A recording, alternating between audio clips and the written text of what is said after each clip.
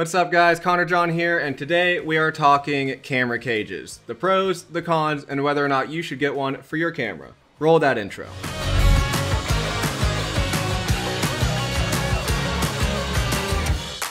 Let's start with the number one reason you should get one, and that's protection for your camera. Our cameras are not cheap. Your tripod is going to get knocked over with your camera on it. You are going to drop your camera. These things are going to happen.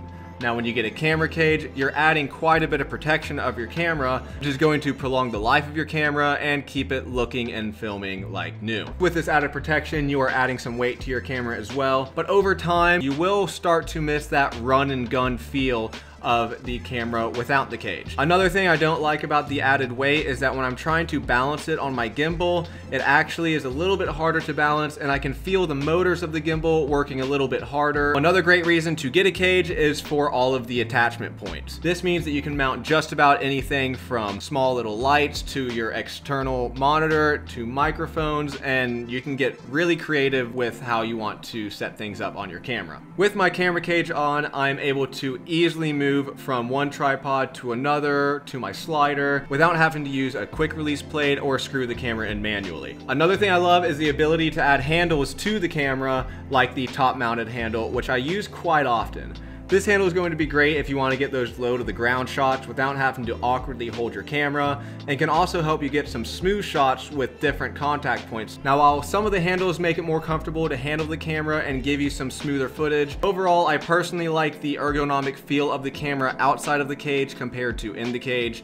It just feels better and more natural. Now, one thing that can be seen as a pro or a con is that it makes you look more professional. Obviously, this is a good thing if you're trying to get paid gigs. How it could hurt you is if you want to film you and your friends just having a good time. You want people to feel natural on camera. Think about how you feel when your friend whips out their iPhone and starts recording you. You don't think too much of it. But imagine that compared to someone whipping out, say, a production camera, and it's just this huge camera in your face. So having your camera in a cage makes it look more professional, but can also make it more intimidating for the person in front of the lens. So here's my A7 III, and I know a lot of you guys are looking at this lens. Don't worry, video on this coming soon. One problem that I have with both my A7 III cage and my A6500 cage is that it always shakes. No matter how hard I tighten it, it doesn't take long before my camera starts to shake inside the cage. But luckily with the A7 III, it came with this magnetic screwdriver, which means I can easily take this out, tighten the bottom up, and I find myself having to do that quite often. With both cages that I have, not quite a perfect fit. I want to be able to access everything quickly and easily,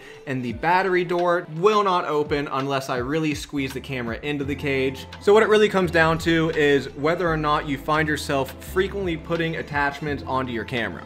If you're just doing photos, I highly doubt you're going to be putting many attachments on besides, say, just a trigger for your strobe. Now, if you're focusing on video, I would put it in a cage. The added attachment points really comes in handy when you have an external monitor, a microphone, some lights, and moving from different tripods and sliders. So that's why I keep both of my cameras in the cages at all times. Please leave a comment below on whether or not you use a camera cage, and if you do, what camera you have and why you prefer that cage. Thank you for watching the first video of this channel. This channel is going to be chock full of gear reviews, tips, tricks, and hacks, and a little bit of fun along the way. I am a skydiver, wingsuit pilot, rock climber, hiker, so we are going to have some adventures here and there, with the main focus being on upping your photo and video game. Until the next video, peace.